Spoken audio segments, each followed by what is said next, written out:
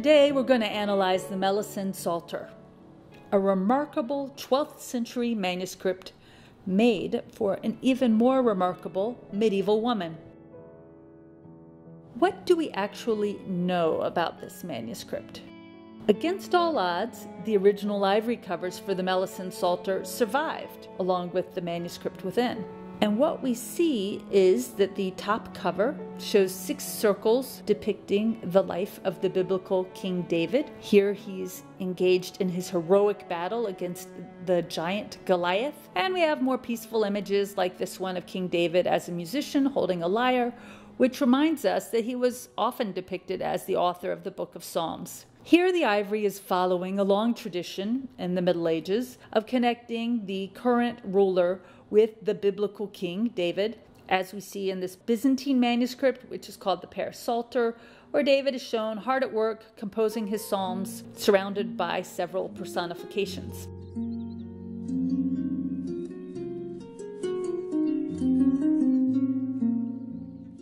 The rich symbolism doesn't stop there, because in between these ivory medallions with King David, the front cover shows a battle for human will in allegorical form of virtues and vices. Here's Luxuria being vanquished. Despite that warning against luxury, the manuscript found inside these ivory covers is splendidly illuminated. It has 218 folia plus several loose leaves and begins with key moments in the life of the figure of Christ, all done in the Byzantine artistic style that seemed to be favored by the aristocracy in the Crusader courts for their most prestigious projects. This scene is called the Harrowing of Hell.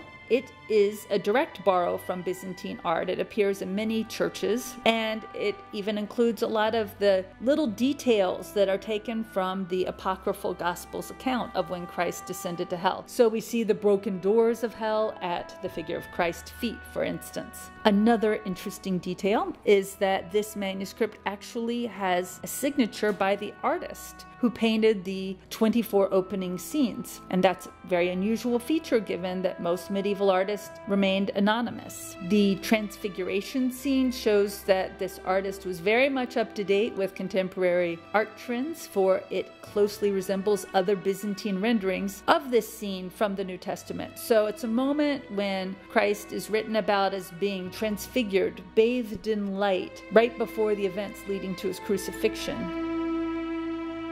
The artist even followed Byzantine traditions where the light was often at the center of aesthetics, of subtly modulating the surface of the gold to show the beams of illumination radiating from Christ. The apostles, Peter, John, and James, show their astonishment in a sort of acting 101 moment, and the same exaggerated emotionalism is very typical of Byzantine art right at this time. We see it also in this 12th century scene of the Lamentation, painted on a church wall in Macedonia. On the other hand, this scene of the raising of Lazarus from the dead pulls influence from both Western European and Byzantine art. It certainly looks Byzantine when we take into consideration the gold background and stylized depictions. But the way the building from which Lazarus is emerging is depicted connects very closely to a specific sculpture in the Church of the Holy Sepulchre in Jerusalem. So that ties it to trends coming from Western Europe at the time.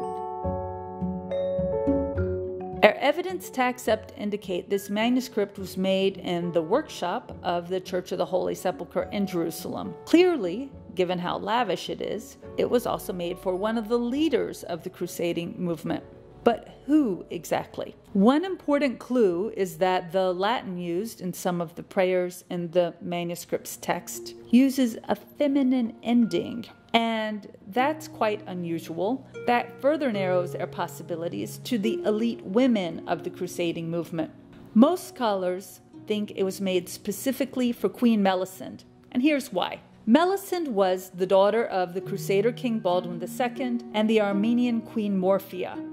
Because Melisende had no brothers, she became the heir presumptive to the Crusader throne, and was even included in official documents issued by her father, King Baldwin II.